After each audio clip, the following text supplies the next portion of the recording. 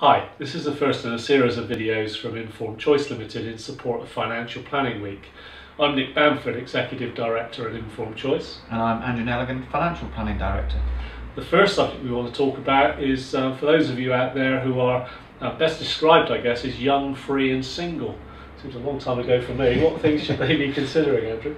Well, because I'm near that age group, I would say, first of all, think about having a budget.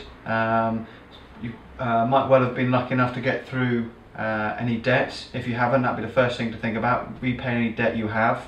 University loans, perhaps, car loans. Once you get rid of those, and you can start thinking about budgeting and using your disposable income in a way that's going to help you plan for the future.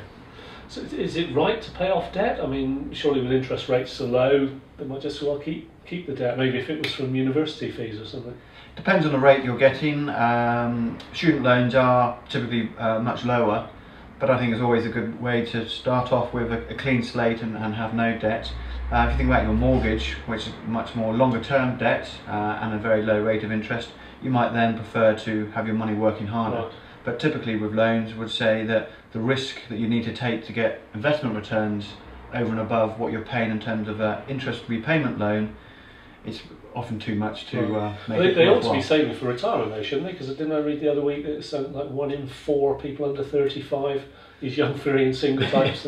The sooner you can start, the better. And that's where the budgeting can come in. And if you understand what your goals are and what you're looking to achieve, then you can determine, well, if you're going to put some of your spare disposable income towards retirement planning and some to building up an emergency fund, which is another important aspect, and you can decide then what your priorities are. But certainly the sooner you start to plan for retirement, the better. So just the emergency fund thing, what's that about? Emergency fund is the idea that if you're out of work due to sickness or an accident, and you have expenditures that will continue to be taken, utility costs, mortgage payments for example, you've got somewhere that you can go and call upon readily available. Right. So okay. we typically have a rule of thumb that 3 to 6 months worth of readily available expenditure right. in a cash account, not somewhere you're going to spend it. So let's sort of sum that up then. So you're saying that they should budget, they should pay Absolutely. off debt, they should build up an emergency fund, and after they've done those 3 things, start